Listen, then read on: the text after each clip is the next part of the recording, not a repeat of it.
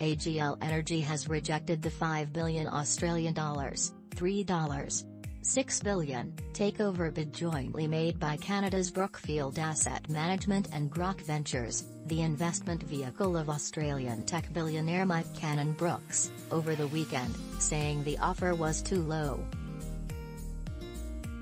Under the proposal sent to AGL Energy, Australia's biggest power producer, on Saturday morning, Brookfield and Grok Ventures offered to buy 100% of AGL for $7.50 a share, which was a 4.7% premium to the stock's closing price of $7.16 on Friday on the Australian bourse.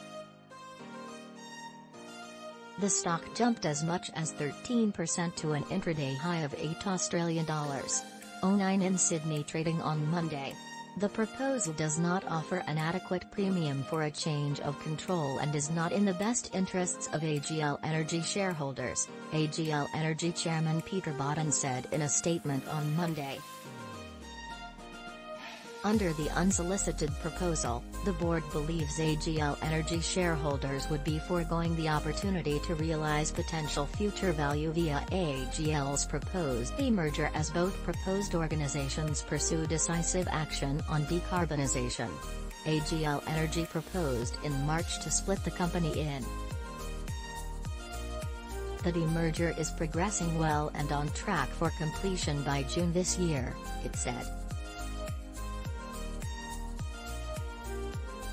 Under the proposed demerger, both AGL Australia and Xcel Energy will develop renewable and flexible electricity generation capacity, with AGL Australia building 3 gigawatts of new capacity by 2030 and Xcel Energy supporting 2.7 gigawatts of projects in the pipeline, according to AGL Energy.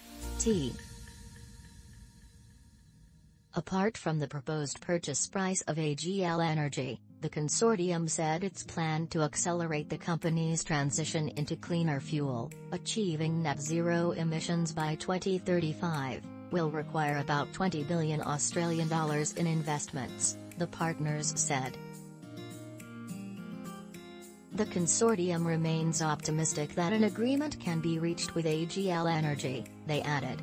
This proposal will be cheaper, cleaner and more reliable energy for customers, Cannon-Brookes, an advocate for sustainable development, had pledged in October to donate $500 billion Australian dollars to non-profits seeking. It will create over 10,000 Australian jobs and ensure customers don't bear the brunt of higher power prices, a likely scenario if the proposed demerger happens.